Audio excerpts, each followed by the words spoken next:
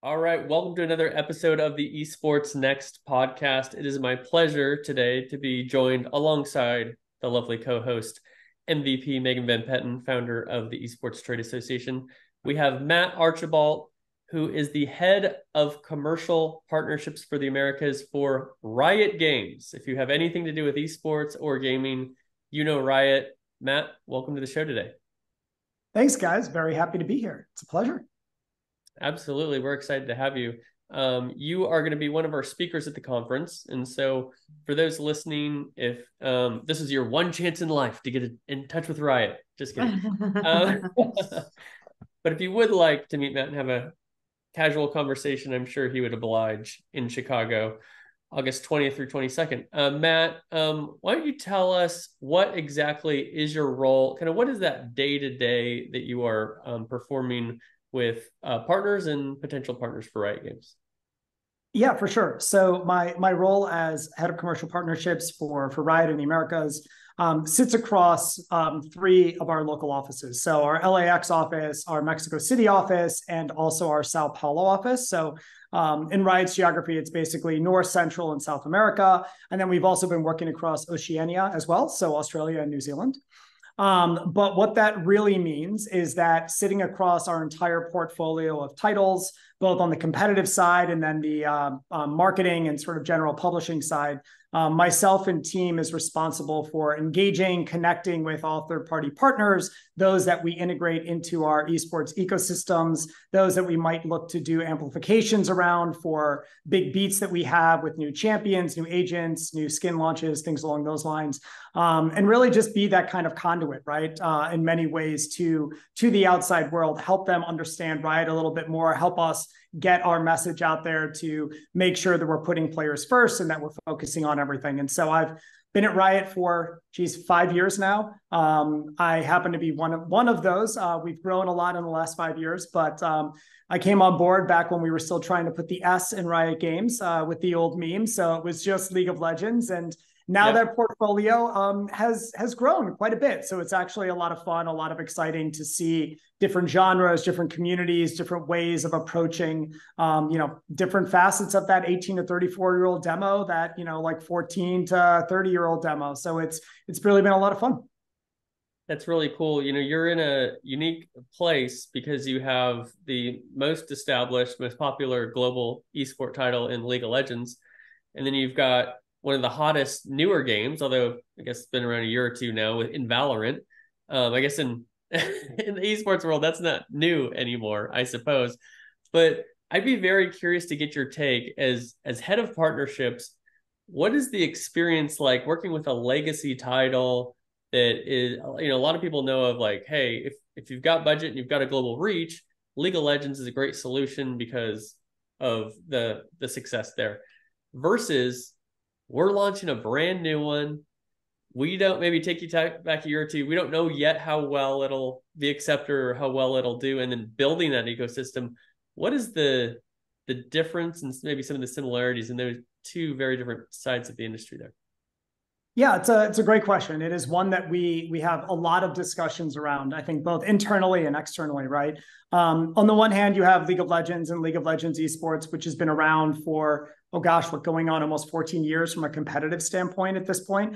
In many ways, I think just the overarching industry tends to think that esports has been around for like 300 years and it's been around longer than the NFL and longer than the NBA. And you have to think that we're not, right? Like, we're still very, very early days. It's just everyone is very quick to want to move and move and move. And so, it's amazing that we have this amazing platform, this incredibly strong platform, both in the West and the Eastern parts of the world with League of Legends, right? It continues every year. Riot pushes ourselves. Some early things that I've seen teasers of for Worlds this year in Korea are going to be amazing. It's like every year things are better and better. And you're like, how are you even doing this? Where are we finding the time? So that's really incredible. And now on the other end, you have Valorant, right? Which is a brand new genre. It's come out, a genre Riot has never been involved in before. And it's a completely new IP, right? It's IP that's not in Runeterra. It does not follow TFT or Legends of Runeterra, or Wild Rift. It is a completely different thing. Valorant is its own space. So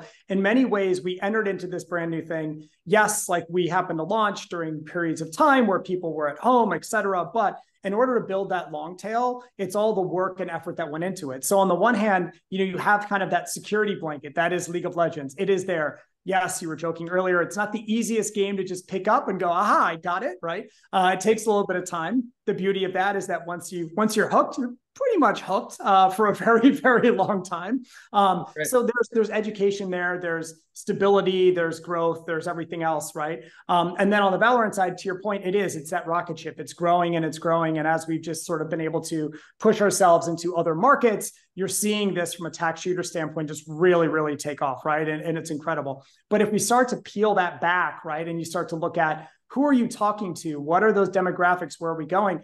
We're still talking to 18 to 34-year-olds primarily, right? So the core marketing message of who you're talking to is that younger demographic. The thing that's amazing is that people who play League don't play Valorant, right? Like there's some crossover, but it's a small percentage of duplication. So it's not like, aha, I've hit the League audience, I'm done with Riot. It's like, I've hit the League audience, wow, 80% of these people don't know what Valorant is? That's interesting, right? And same thing with Valorant. They're like, that was their first exposure to Riot. So in many ways, when we're approaching this and looking at it with partners and brands, and even getting into the community side with tournament operators and everything else, you're basically looking at coverage across the market, right? And I know there's some data we have where, looking at this even from a macro level can get much more granular into like regional levels. But, from a macro level, if you look at League of Legends esports fans and Valorant esports fans, and you compare those with like some YouGov data, we're reaching like 95% of that demographic that exists, right? Which is pretty incredible. Also knowing that it's not just duplication. And I think beyond that, you can also break it down with,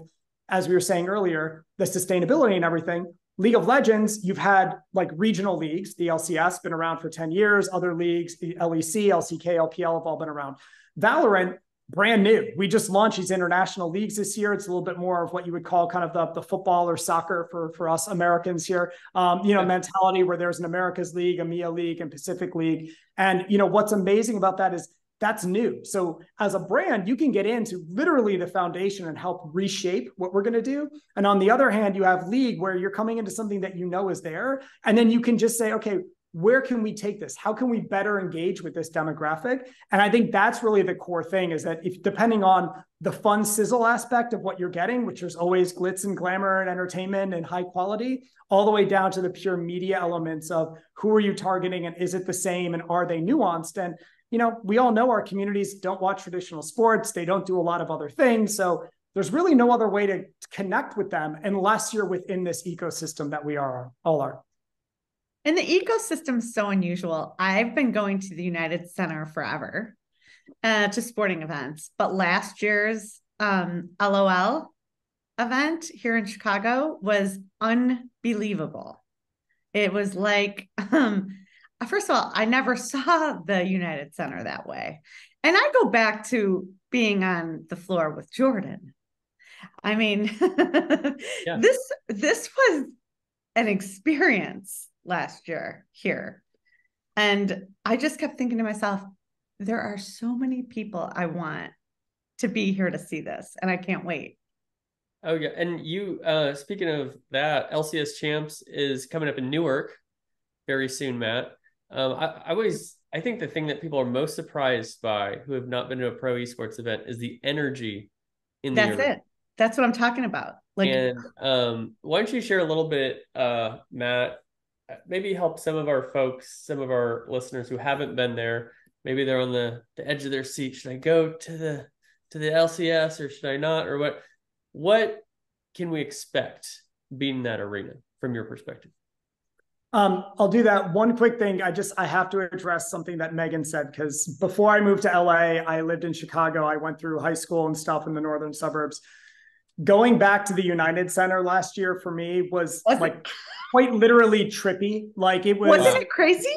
I was like emotional in a way that I did Me not too. expect to be. I was walking around, being able to walk like the behind the scenes of that entire stadium, right? Where I had done it, Same. it was Chicago Stadium and everything else, but to see it, I'm pretty sure my team was like, "Are you okay?" And I'm like, "I just, Same. I just need a moment," right? And like seeing it was super cool. It was beyond. It was, you want to know what I did too? Sorry, John. We're like fanning out because Please. it was incredible last year. You know what I did? I did the most interesting day. I went as a guest of educators. I don't know how I got on that list, but do you guys remember that you brought a whole group of educators? Yep. I think it was complimentary, and all Chicago public educators of some sort got to come in and experience esports complimentary. And there was this day of education and these panels. Maybe I was asked to be on a panel. I can't remember exactly. So I was behind the scenes from and with through the entire day as a special, complimentary guest from Riot. I thought that was so special as well. What you guys did. So many things. It was so executed so brilliantly from the Fan Fest. I mean, literally, John, there's nothing like it as a Chicagoan born and raised like this event. Isn't that fair, Matt? It was pretty amazing. I will also say that we ended the night / early the following morning at the Redhead Piano Bar downtown, which I've I been there. will say last year's conference. Is that yeah, where I was wondering? That's one of the best places ever. Watching Cloud9 pros, I will not say their names, attempting to do karaoke at, I don't know, some very, very reasonable hour of the day, of course, Yes. is also something that I will not soon forget just because of everything else that's going there. But anyway, to your point, John, this weekend is going to be awesome. So we are going to the Prudential Center. Another weekend. In Newark, New Jersey. We have like the semifinals on Saturday, the finals on Sunday. There are 3 teams that are there. Cloud9 is going to be waiting for the winner of Saturday in the championship. On Saturday, we have Team Liquid Honda, and NRG are competing. We actually will have a Fan Fest similar, right? So Fan Fest is going to be opening, I believe it's at 11 or 11:30 a.m. Eastern Standard Time each day. You've got 3 to 4 hours just outside walking around. We have pretty much every LCS team is showing up there. We have a lot of our league partners that are going to be there. I know Red Bull's planning on a really kind of fun little excursion adjacent to it. And, we have some amazing partners there as well with Grubhub and Verizon and everybody else. So it's really just a great opportunity to look. Watching at home is awesome. We all love that, right? But being able to be in kind of that safe space around people to express yourself in your true fandom, whether that's the jersey of your favorite team, even if that team isn't there, doesn't matter, or you want to dress up in your own cosplay, you have a favorite champion, whatever it happens to be. It's just getting that exposure, that experience. Look, in the years I've been here, I've worked in other places where we'd have Fan Fest and people would show up and be there for 20 minutes, walk around, punch card, and take off. And every single time it's just mobbed and people were like, "Oh my gosh, who is that?" And then there's meet and greets with pros and we bring creators in. And so it's to the point Megan was bringing up, there's just this energy that is there to be outside and inside. And then you come in, our opening ceremony is going to be pretty amazing. So there's a lot of really good stuff. There's going to be a lot of lasers, probably some more pyro. We are not the WWE, but there's going to be pyro. And I think we're going to see some really, really awesome things. Prudential is an area we've been looking to get to for a little bit of time. And we're really excited it all came together. Yeah. And to your point, you guys are sharing, the excitement of going to a stadium that you've been to many, many times throughout your youth. And it's kind of like, it's almost, I would say, like a symbol, like esports has arrived, right? When you're seeing what you're doing now on the same level as the sports events that you attended. So those who have had that exact same experience with the Prudential Center, whether you're New Jersey Devil fans or other, you have the opportunity to come and share that same experience. You shared a little bit talking about the differences between Valorant and League, about the uniqueness of the audience with the different genres, right? And I'm curious to dig in a little bit with you on that. There's a lot of brands, a lot of people from the outside, they're like, we're trying to reach the gamers, so I'm going to sponsor the esport to reach the gamer, and it's like, it's one type of person, right? Well, we never talk about the traditional sports audience like that, right? It's not like, are you sponsoring sports? Do you want to reach the sports audience? It's 7 billion people globally, we're like, hey, Major League Baseball, this is that audience, and so that's my target market, whatever. National Basketball Association or soccer, more globally. Can you share a little bit about some of those intricacies within that 18 to 34 that you've seen with your experience, league on one side, Valorant on the other, and any other context you'd like to add? Yeah, and I think one of the things that you just hit on there, John, and I'll try to use more Chicago references just because of where we're going and because of Megan. So like to that Portillo's or no, keep going. So like when people are looking at that and when we go out to market, right? And in many, let's call it like someone was looking to maybe be a partner of the Chicago Bulls. My guess is their first question isn't going to be, hey, Chicago Bulls, do you have any data on how many pickup games have been played in basketball within the city or within the suburbs in the last 2 years, right? No one's going to say, hey, is AAU basketball getting better or worse? Is anything going on at high school? Because it's basketball. Same thing with football, same thing with baseball, right? But invariably, when it gets to gaming, there's this mindset of, oh, well, if I'm reaching them, then I obviously get into the game, right? And in many ways, the competitive ecosystem is not a subset, but it's a portion of that game, right? There's a lot of crossover. And I think there are some very unique understandings that I'll jump into here that are different from traditional sports.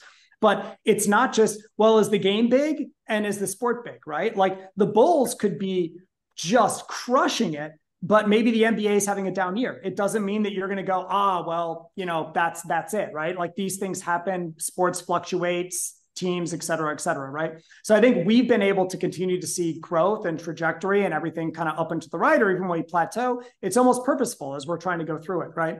And I think as we start to look, a little bit more granular at like who these people are, what's fascinating, and this actually carries through to both League and Val, and I think it actually carries through to just gaming and quote unquote esports in general, right? Which is that a lot of people watch the competitive ecosystem to get better, right? Like very few people would say like, I'm watching the Lakers because I really want to understand how LeBron hits a jump shot. Like, yeah, sure. But you're probably not going to put that on repeat and repeat. Not to mention it's, practices are always guarded and gated, right? In gaming, you've got streamers. The same pro that you see that's playing on the weekends or during the day of the week, right, is then on streaming. It's basically like, hey, Steph Curry, I'm going to watch you shoot free throws for 3.5 hours, right? Like, what are you doing as you're talking to that community on a one-to-one basis? Like, how many people would be like, oh my gosh, Steph, let me chat at you, and then have him stop shooting a three, turn around and be like, oh, that's a great call. Let me go do this. Like, probably not going to ever happen unless you go through a lot of red tape, and then still probably will not be publicized, right?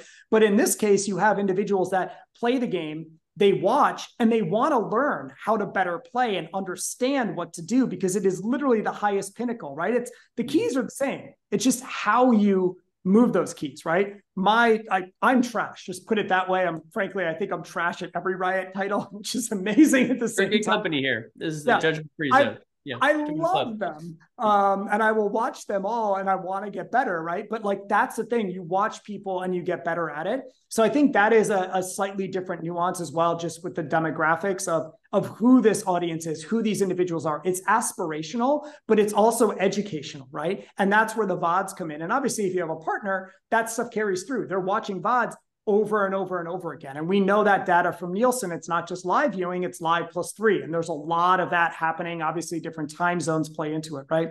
But as you start to look at some of those subsets, you still do see a lot of like similarities, right? They're still young men and women, right? Like League skews a little bit more male. Valorant actually skews a little bit more female. We've had a very strong concerted effort with game changers, both at a regional level and global level, which I think is unbelievable just to be able to bring that forward. But you have individuals who are very excited in just entertainment and kind of getting into all of that genre. You might have smaller subsets where like, hey, maybe anime leans a little bit more with League. Then, maybe music is a little bit more. Mind you, I can't say that because we've had almost 200 songs that Riot Music has made just for League and a multitude of bands, but it's slightly different, right? Like League is a little bit more cerebral, which Valorant obviously is. I don't want Leo or anybody coming after me. But at the same time, you also have Valorant, which it's just like, it's almost like penalty kicks from the get-go, right? It's like 2 hours of just penalty kicks because you're going and going and going. And so that type of wiring, I think for people that see it and love it, if you want a little bit more of a break, hey, League is there. It's cerebral. You're still going to have big team fights. Don't get me wrong. But at the same time, Valorant's just kind of like there. It's in your face. It's go, go, go. And then people are also continue to just make new changes, new skill sets, new combinations of abilities and stuff that we're, that's fascinating. I didn't even know that was possible. Let's take a look at it. So, yeah, that's really interesting to hear from your perspective. Coincidentally, when we talk about, do you watch LeBron to learn how to do a jump shot and stuff? I learned something from Michael Jordan that I don't know how many people have. I learned how to hold a spoon because of Michael Jordan. And this is the truth, is when I was a kid, I ate Wheaties. I was probably the only 4-year-old eating Wheaties, Breakfast of Champions, though. And Michael Jordan was on the box. And I used to hold my spoon like a little kid, like this. And Jordan, the GOAT, arguably, he's holding his spoon like an adult, like one would. And I literally learned how to hold my spoon from looking at Michael Jordan on the Wheaties box. So we're so glad that you use your utensils properly, especially with these dinners we invite you to and such. Right. Yes. That'd be one of the best manners. Michael Jordan. We know he's watching. I'm sure listening. He's a busy guy, so he's probably just listening. That's true. A question. So to segue that into, I feel like this is a question both for Megan and for Matt here. You both being Chicago natives. We are bringing a lot of people to the Esports Trade Association Conference, EsportsNext, who are from outside of Chicago, myself included. I want you to give me each 2 things. What does someone come to Chicago need to experience about the city this weekend? Megan, I'm going to have you do one, and then Matt do one, and then I'm going to go first. Please. I don't even know where to start, but I'm just going to start with our first event. Everyone needs to see Wrigley Field. First off, who doesn't like a baseball game? I do at least one a year. Hot dog. Mandatory. Yep. Mandatory. Neighborhood walk after game. It's a no-brainer that for me, I've never been to anything like it. Nothing compares to Wrigley Bell. The audience is voting at home, by the way, as I'm watching the score happening now. Matt, give me your first Chicago recommendation. Well, I need to +1. Also, as a Cubs fan, I have to +1 Wrigley. Also, the rooftops at Wrigley, which is an experience I think is literally that just doesn't exist anywhere. And even if you're a White Sox fan, and trust me, I have a lot of White Sox fan friends, as much as that's a one character flaw, they can still enjoy Wrigley Field. That's right. What I will also say is I don't want to cheat, but I'm going to say 2 things. So I'm going to suggest, mind you, humidity aside, walking down the Riverwalk, which has now been completed, and being able to see the city that way, and walking over to Pequod's and getting an amazing deep dish pizza that is not, even though I love Malnati's, but there is something with Pequod's, with the crust, that I think it's just people don't know about, and you should, because they don't. That is the best pizza in Chicago. Really good. You know your city. I lived in Chicago for a long time. Come on now. So what's also so neat that Matt's talking about, John? Keep going.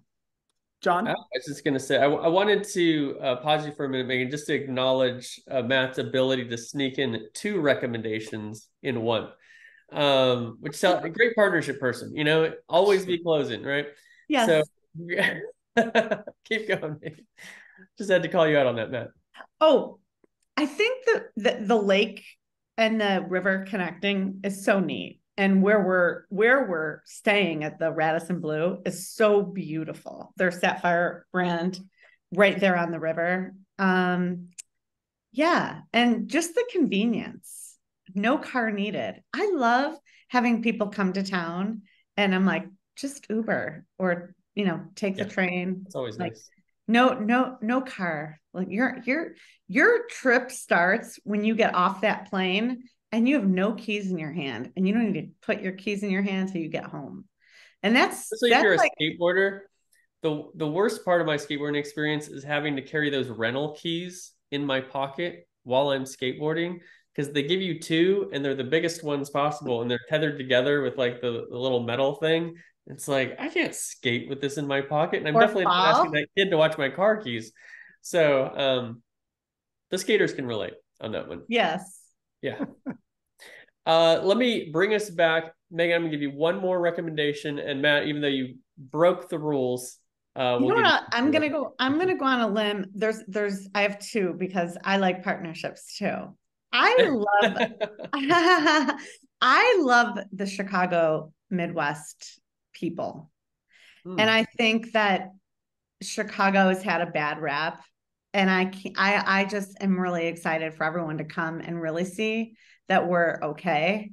And number two, right on right if you go to Lakeshore, like Matt was talking about, and take that walk, there is like the greatest beach 2 blocks from our hotel called Ohio Beach. Like no one knows about it.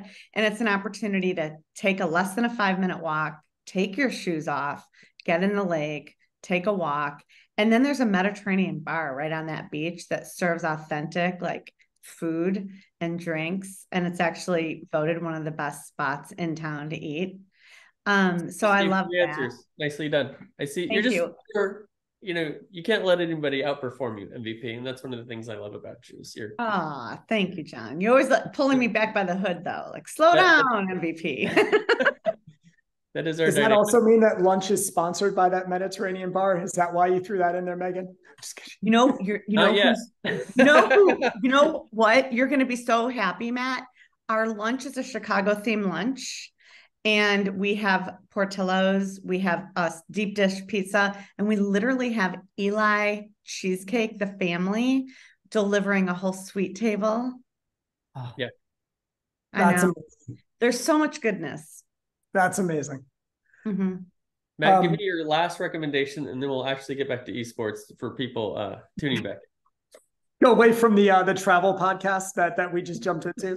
Yeah, it's all in your I will try to just do a quick tack on to what Megan was saying, which is just down on that same area towards the lake. There's like, even if you start walking south a little bit, going down towards the museums, and you're not going to have to walk all the way down to Soldier Field, but just being out on that lake area, I mean, it is beautiful. Obviously, Lake Michigan is a great lake, as we were discussing earlier. You cannot see the other side. And I think it's also very scenic. If you look back at the city, it gives you a real sense of what the city looks like. You can see a lot of the skyline and, all those wonderful photos that people tend to have on the back of bars or restaurants or other things where it's like Windy City. It's the same type of skyline that you get a chance to look at. And obviously the skyline has changed a lot. So yeah, I would say that that's another great thing to do.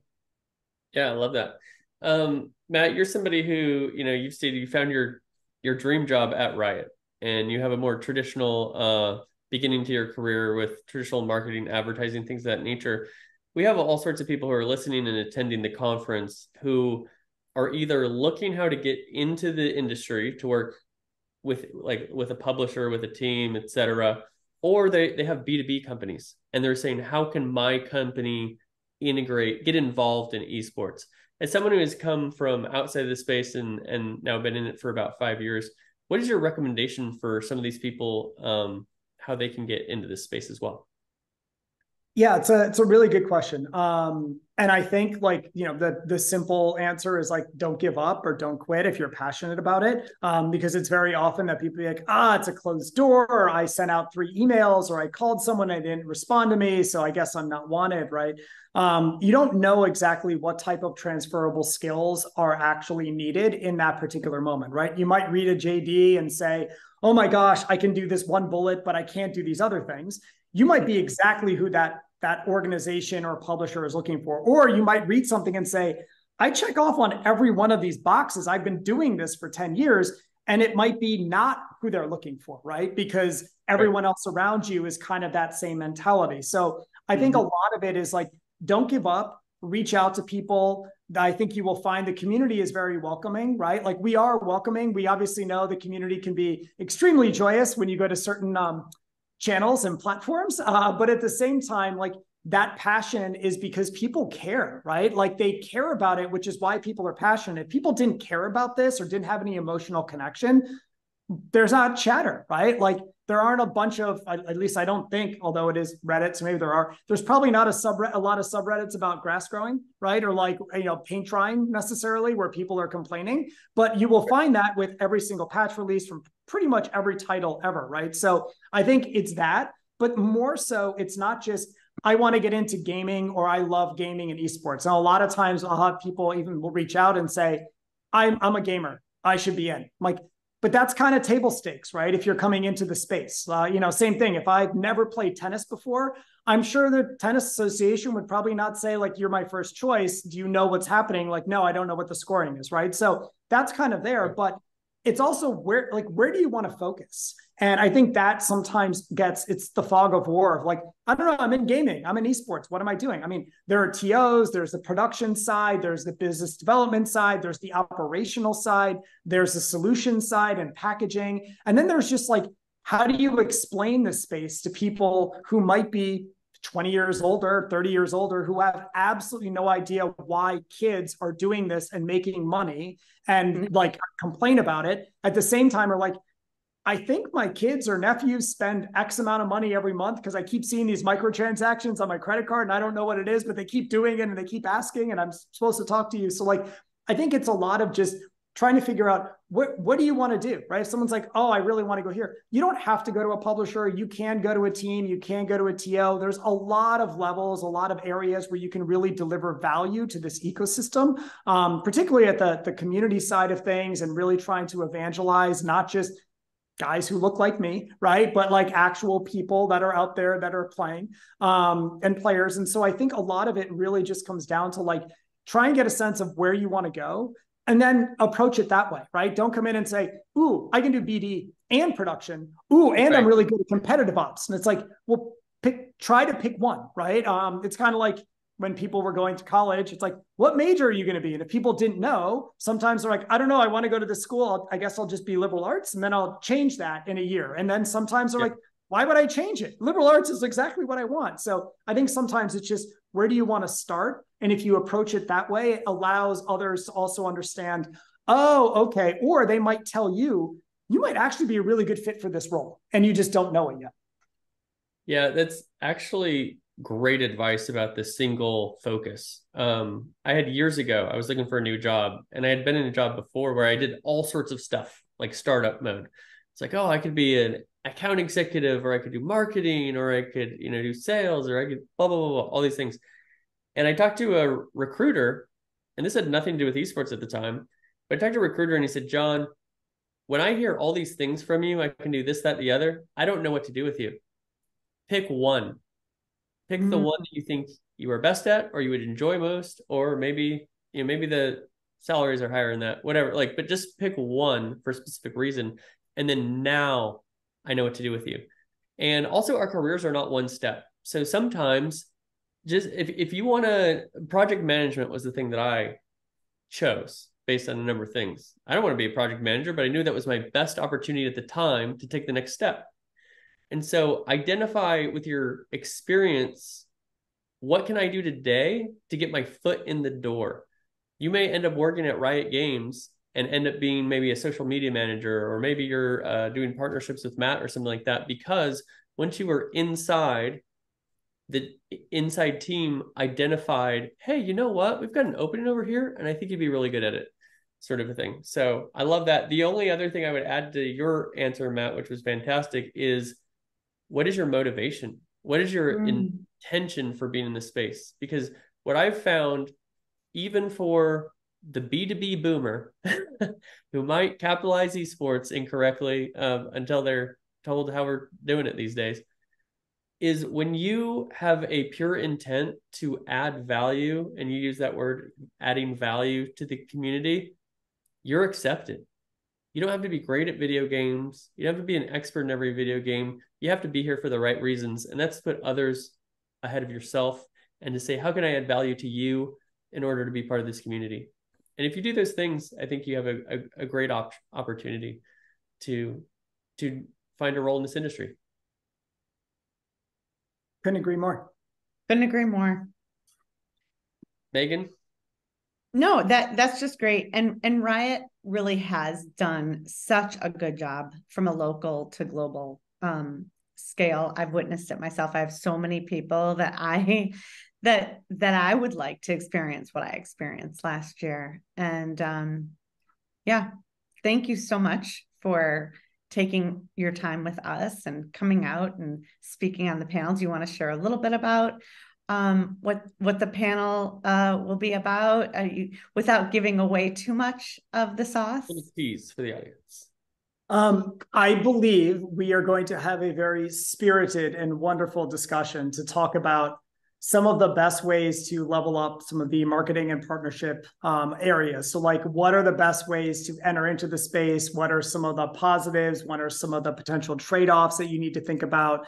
And really, ideally help people understand maybe some of those footings, or just clear up some of that fog of war, right? And I think that's a lot of just education in general, I think, is a continued thing, right? The industry is still very young, and there's a lot of different ways to go into it. And if you look at it, you just might banner blindness. Like, I don't know what this is. I'm confused. I'm walking away, right? But gaming is not going anywhere, right? It's only going to become bigger. It's only going to become more part of everyone's DNA, right? That younger demographic, those Gen Zs, like, this is what they know, right? Like, this is all they know. It's not that you're educating. It's just, yeah, of course, this is how you do things, right? Of course, I watch something on Twitch. Of course, I go here, right? So I think it's trying to help maybe integrate, like, what is that bridge in between some of the traditionalized marketing approaches, and then how does this maybe interact with the community? So I'm very excited to have a spirited discussion. I'm sure someone will tell me to stop talking because I will sometimes go off on a tangent, but it should be fun. There's one last thing, and I know we're at time, but John, you were just talking about like my passion, or where we are. And I think going back into that, like, it is about delivering value, right? It's, of course, like, we're trying to make everything sustainable, bring in partners that deliver value back into this, support our teams.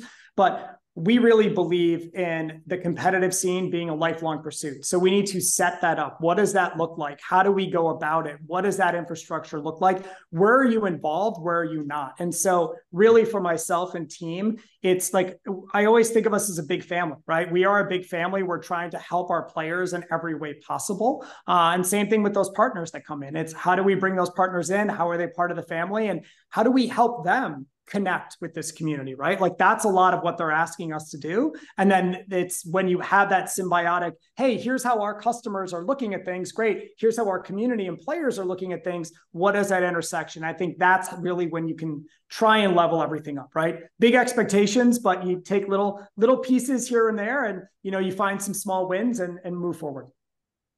I love that. Well, I'm personally very excited to hear your insights in the panel along with your other panelists. And for those listening, if you heard something you want to hear more of, or you want to meet Matt in person, we greatly urge you, join us in Chicago, August 20th through 22nd. We're going to have a fantastic time learning a lot of new things. And then we're also going to enjoy some, if not all, of the enjoyable things that Matt and Megan shared that you should enjoy in Chicago. So thank you, Matt, once again for joining us on this episode of the EsportsNext podcast.